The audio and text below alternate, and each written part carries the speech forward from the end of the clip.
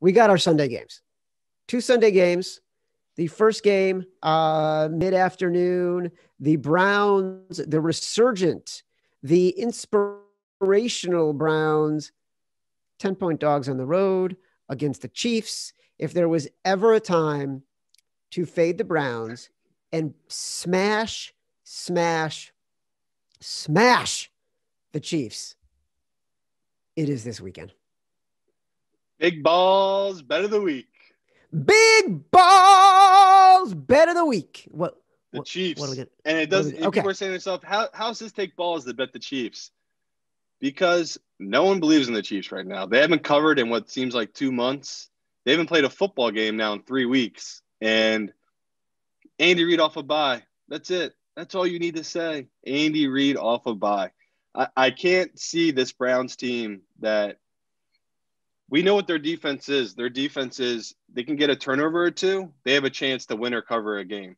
If they don't get any turnovers, that defense is horrible. They don't have anyone that can stop a good offense. And we saw Ben Roethlisberger, who can't throw the ball deep. What did he put up, 39 points? I forgot how many points they end up with. But Pittsburgh, they kind of showed the blueprint of what every team has done to the Browns this year, which is you can just pass on them. So the Browns, what you just said, they're going to be the square dog of the week. I mean, I'm a little scared. We'll talk about the Bucs game, but that might be the square dog too of the week. But this is just one of these games where the public, exactly what you're saying, they're thinking the Browns are a team of destiny now after that last game, a game that I honestly gave them no chance to win, and they really showed up as a team. And Baker played well in that game. He made big throws.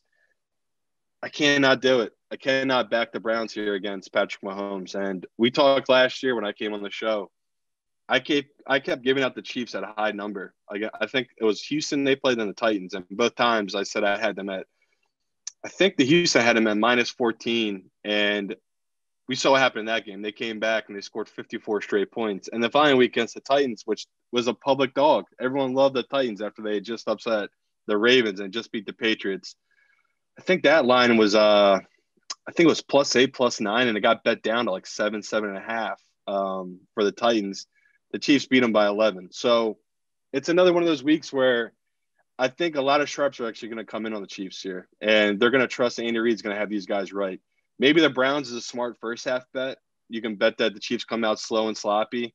But I think once the Chiefs start getting in a groove, I don't think they're going to take the foot off the gas like they did during the regular season. I think they're going to kill these guys. So I'm with you. This is one of these I'd happily put in with the Chiefs. Chiefs, 100%. By the way, you're right in your assessment. I'm looking at the data right now in the Action Network app. 53% of the bets, that is the public, coming in on the Browns as 10-point dogs. 60% of the money, the professionals, coming in on the Kansas City Chiefs. And Simon, we are nothing if not professionals. The total in this game, 55.5. You got an opinion?